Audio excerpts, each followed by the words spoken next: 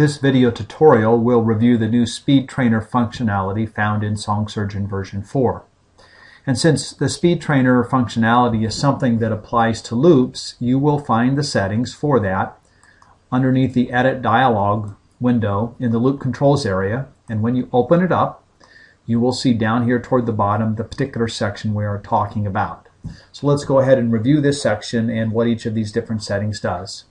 Firstly, we have a beginning and an ending tempo. In this case, I have 50% set up as the starting tempo and 100% at the ending tempo.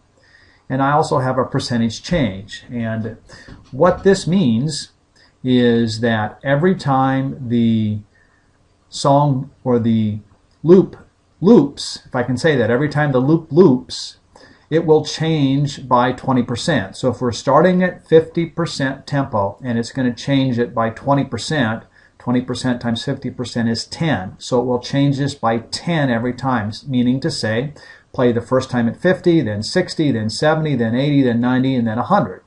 And that's really what the Speed Trainer is. It will progressively increase the speed by 20% of this original value each time it loops until you hit the ending tempo of 100%.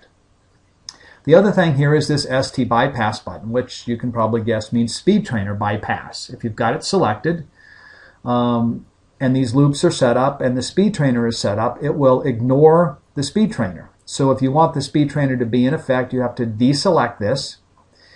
And let's go ahead now and listen to these settings. And as we listen, we can watch down here and we should be able to see the tempo start at 50% and then go to 60, 70, 80, 90, and 100. So let's go ahead and play this back and we'll take a listen and we'll watch.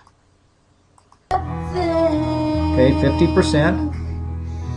And you stray 60%. And you stray 70%. And you stray 80%.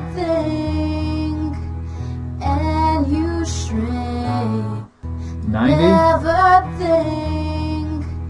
And you stray And now 100. So you can see it does indeed work exactly as we've described it. One last thing that I'd like to just explain to you before we conclude this training video is the starting and ending tempos. Now, most people intuitively would think they're going to start at 50%, they're going to end at some higher percentage, and clearly most people will use it that way. But you could do it in just the opposite. You could have it gradually slow down by putting a ending tempo, let's say that's at 50%, and a beginning tempo that's at 100%. So in this case, it would progressively slow down each time it loops, rather than increase each time it loops. And you would simply set the percentage here as something, except you're going to be slowing down, so you need a negative number here. So we'll put negative 20%. So we're going to start at 100. It's going to go progressively slower until we get to 50%, and then it's going to stop. So let's take a quick look at this as well. And you stray 100 now 80, so it decreased 20%. And you stray Now 60%. And you stray And now 50%. And so you can see the Speed Trainer does indeed work in reverse. So that will conclude this video tutorial.